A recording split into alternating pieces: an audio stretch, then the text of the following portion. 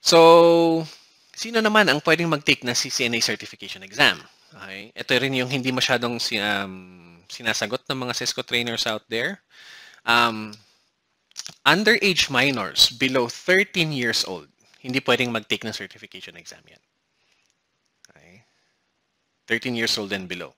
Pero kung 13 to 17 years old ka, you can actually take the CCNA certification provided may consent yung mga magulang mo. Okay? Sa US at saka sa Singapore, okay, even in Japan, alam nyo ba na itong Cisco certification tinuturo sa high school pa lang? Okay? Itong CCNA certification sa Singapore, sa Japan, okay, at saka sa Australia, tinuturo ito sa high school level pa lang. Kaya yung certification exam requirements na nakikita nyo dito sa screen ko ngayon is from 13 to 17 years old. And mapapansin nyo rin, halos lahat ng mga bata ngayon is technologically savvy na rin. Okay? Madali nila maintindihan. Okay? And